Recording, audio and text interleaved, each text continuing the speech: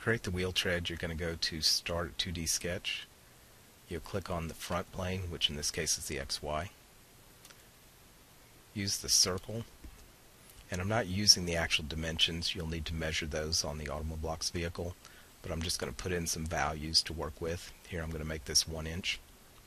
I'm going to do a second circle and come in and do another circle that would be the inside diameter. You could also just make it the difference between the outside and the thickness of it. Finish your sketch. Do an extrude of that outer ring to whatever thickness the wheel tread comes out to be. Then I'm going to go and make a tread cut out on top, so I need to use the plane. Under the drop down, you'll choose tangent to surface and parallel to plane. Click the outside edge of the wheel, and on the browser select the origin and the horizontal plane. For me, this is the XC plane. I'll start a sketch on my new plane, and if I'm making the orange wheel, it kind of has a pattern that looks like rectangles here.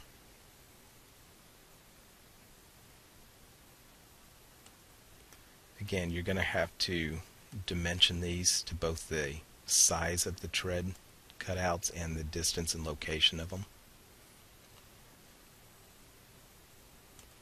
And then it has a little pattern off to the side.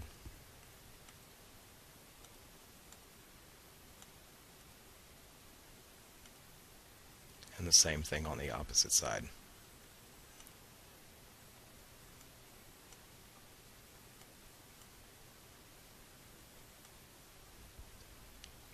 Finish your sketch. Extrude all of the little individual parts of the drawing that we just made. You're going to change it to a cut, and we want to cut it all the way through the top half. The reason for not doing, or for doing that, can kind of be demonstrated here if I go ahead and just cut it part way in. You can see it's going to cut it to different depths throughout. It's going to be deeper in the middle and less on the sides. And just to illustrate, I'll go ahead and finish that part. Create a circular pattern. Select the cutout I just made around the edge here. And you want it to come around until it meets again so that it's continuous. So you should be able to see that it's got a flat edge, comes up to a point, another flat edge, and we don't want that. So that's why I'm going to back that out and right click on the extrusion, go to edit feature, and change that back to cutting all the way through the top half. And OK, and then I'll do my circular pattern on it, going around the outside of the wheel.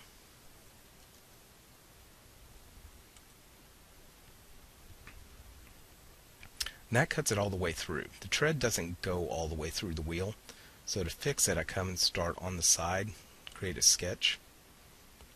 I'm going to do a circle that comes up to the bottom edge or inside edge of the wheel, and then a second one that comes out to the thickness that I want the wheel to be before the tread cutouts start. Finish your sketch, you'll do an extrude.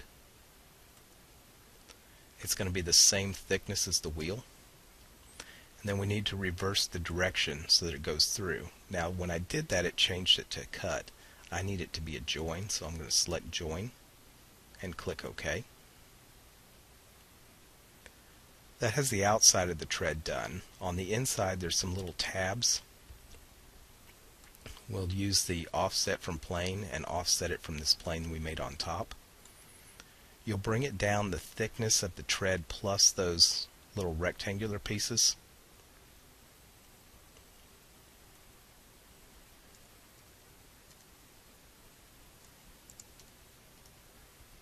Start a sketch on it.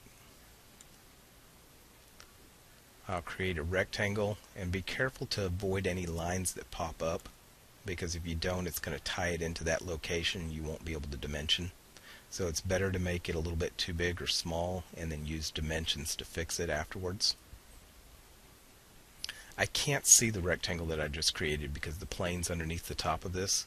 One of the easiest ways to get around that is to go to the View tab, select Visual Style, and change it to Wireframe. From there I can come in and do my dimensions. When I'm happy with it, then I can switch back to the shaded underneath Visual Style. I'll finish my sketch, do an extrude, and I'm going to change it from distance to the selection that says to next. That's going to take it up until it meets it so that it doesn't go through. Click OK, and we'll do a circular pattern just like we did on the outside. So I'm going to select the little rectangle that I just made around the inside of the wheel, and you'll have to count the number of times that it repeats. I'm just going to put in an arbitrary number here and click OK. It also has a little ring that's on the inside edge.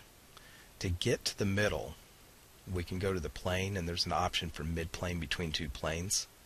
I select one side of the tread, roll it around to the opposite side, and select it, and that's going to put a plane right in the middle of that tread there.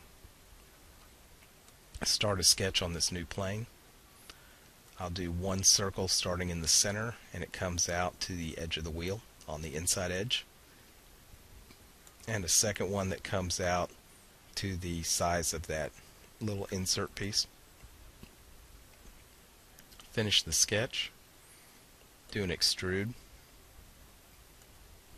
select this ring and set your thickness of it, and then we want to change it to symmetrical so that it goes half that distance in each direction from the center, and OK. At this point I can turn off the visibility of all the planes that I've made.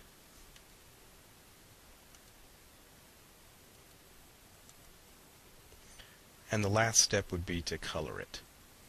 So up top I can use the little color wheel that if I hover over says adjust. Highlight the entire wheel. Select kind of the basic color I want. And you have to wait just a moment if you want to change the how dark it is. I want to lighten it up just a little bit so I can push it up along the top edge. Hit the check mark. That is the finished tread.